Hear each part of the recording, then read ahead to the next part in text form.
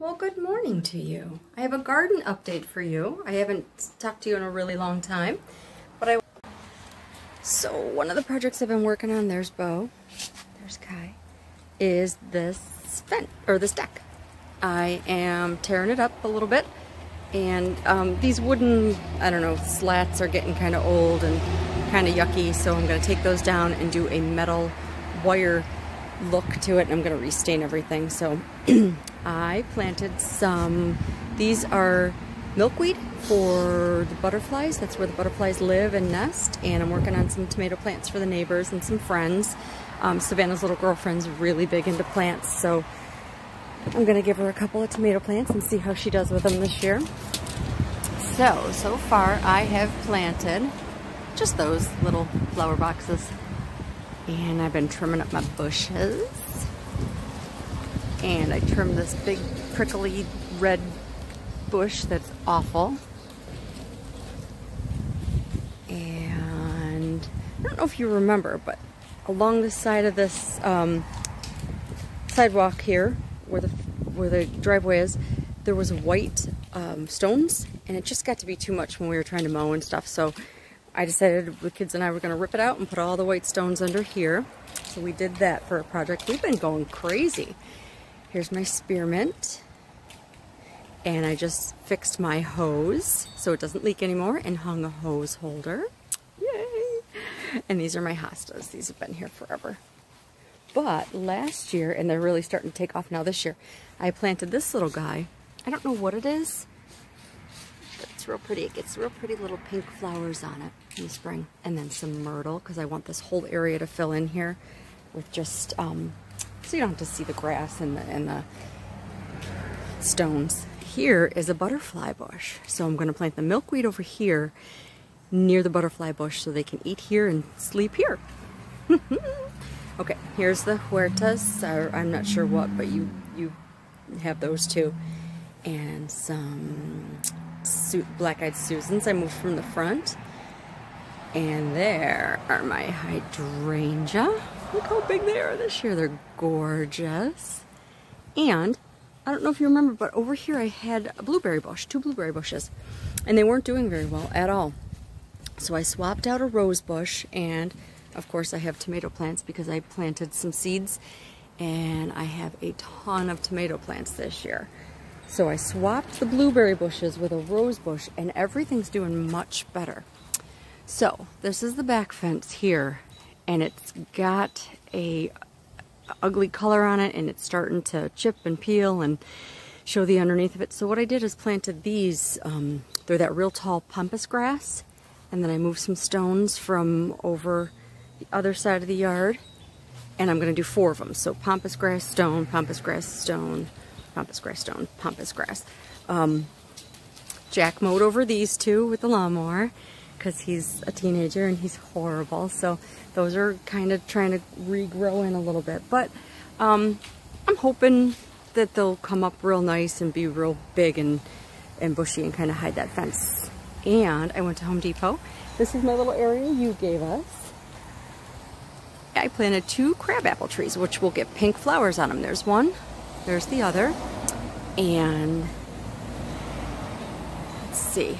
What else did I do? I poured some cement around the base of these stones because it's supposed to keep the weeds down. So if you just get a quick dry cement and just kind of lay that down there a little bit, it kind of kills the weed back a little bit. And then some snake grass I planted. I don't know if you've seen that. And I'm watering my crab apples.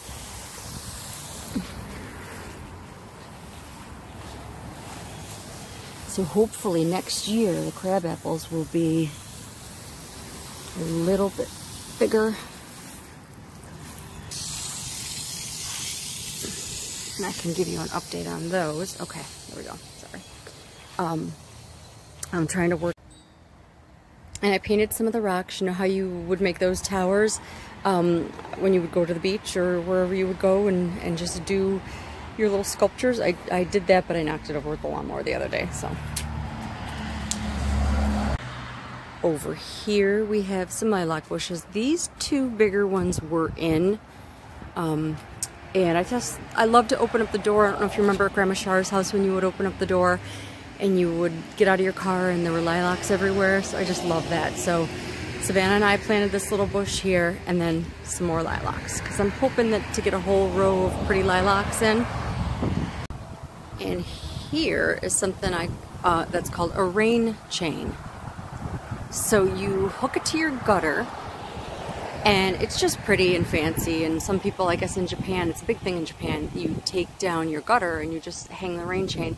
And usually they're metal or copper. But this one, I didn't want the weight of it, so I made it out of styrofoam pieces and painted them. But isn't it cute from far away? Looks so pretty. The other day, I stained my front deck, gave it a nice fresh coat of stain. I'm finding paints and stains and stuff in the basement, and some of them are dried up, and I'm thinking, you know what, I gotta use them up. So that's what I'm starting to do, just getting rid of stuff and starting to use all the old stuff up and make sure everything's out of the basement so it doesn't go to waste. There's your beech wood, and there is a lavender plant I planted last year. Yeah, last year I did a bunch of stuff. And these are psylliums, and of course my black-eyed Susans. And I have a little patch here with hens and chicks, and I just love it. So I moved some hens and chicks over here because they spread. So I put some over here and just intermittently, hopefully they'll spread. And more psylliums.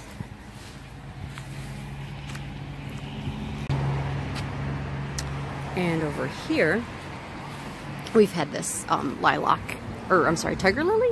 Yeah, like tiger lily area for a really long time, but I really have a hard time getting stuff to grow over here because forever the faucet wasn't fixed. But I went to Home Depot, a nice man there took off the parts for me, and I was able to get some fresh washers and get that fixed. So this is coming along real nice.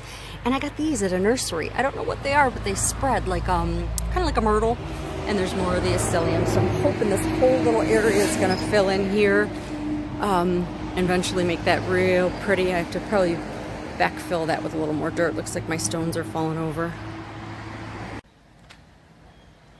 So that concludes our garden tour today. Oh, I also have clematis here, and it just usually grows up to this arch that I put here. So the other day I took some lettuce and painted it, and just nailed it to the side of the siding. And I'm gonna let the clematis grow up either side of the house. So I thought, well, that'll be pretty.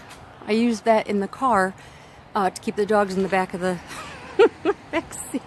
That didn't work out really well. So yeah. And here's the little cozy area. I glued one of my mandala rocks to your rock, the rock you gave me. And there's my little rock faces that you gave me. So cute. And that concludes our garden trip.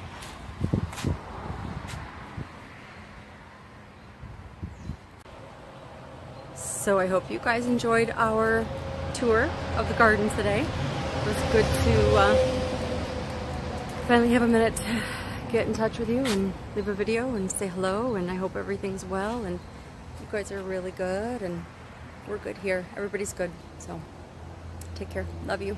Bye.